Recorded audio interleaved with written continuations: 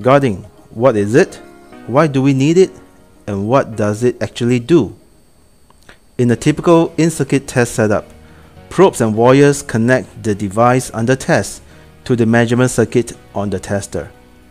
To understand better about guarding, let's start with an example of a resistor test setup using a constant voltage source. The resistor is connected between the voltage source Vs on the drive or the S bus and the measurement op-amp on the sense or the I bus. In a perfect situation, 100% of the current flowing through the DUT, IDUT, will flow through the reference resistors Ref. Since Iref equals to IDUT, if we measure V out, we can find that IDUT is equals to V out over Ref. Using Ohm's law, the resistance can be calculated by Vs over IDUT. However, when testing a board of components, the components on the board other than the DUT will form a resultant parallel impedance as represented by ZSG and ZIG in the diagram. Because of this parallel path, Iref becomes a combination of current flowing through the DUT and the parallel path represented by IRX and IZIG in the diagram.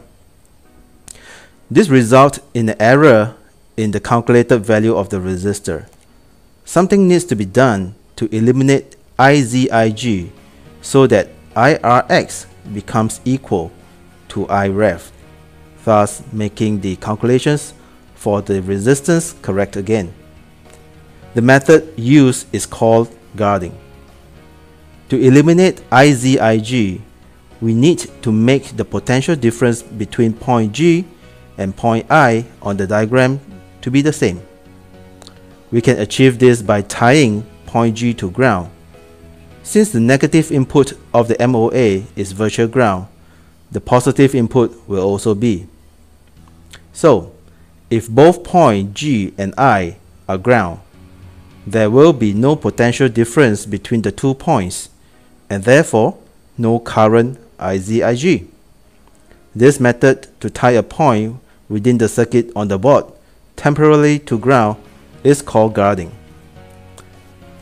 The temporarily ground point is called the guard point. This method is implemented during test debug. The test engineer will find in the schematics points across adjacent components to the DUT so that he can place guard points and define them in his test. The tester will automatically place relevant resources to ground that point during the test. With some testers like Agilent i1000D, a constant current source can be used instead of the constant voltage source for the resistance test. This time, the resistor is connected across the constant current source IS at point A and B. The current IDUT flowing through the resistor creates a potential difference VR measured by the voltmeter. In this way, assuming IS equals to IDUT, the resistance can be calculated by Vs over IDUT. Considering other components on the board, they form a resultant parallel impedance as represented by ZA and ZB in the diagram. Similarly, as in the case of constant voltage source, there is a leakage IA from the source current into the parallel path. So IS is not equals to IRX. So the measured resistance is not the same as the actual resistor.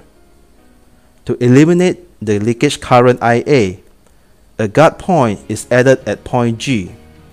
This time, the guard point connects a buffer between point A and point G. This makes the potentials at point A and G equal, so no potential difference exists to drive current IA. Therefore, no current IA. And with IA equals to 0, the correct resistance R can be measured with VR over IS. These guarding methods help to make your measurements more accurate during in-circuit tests. For more information on in-circuit tests, go to www.agilent.com/find/ICT. Thank you for watching. Bye bye.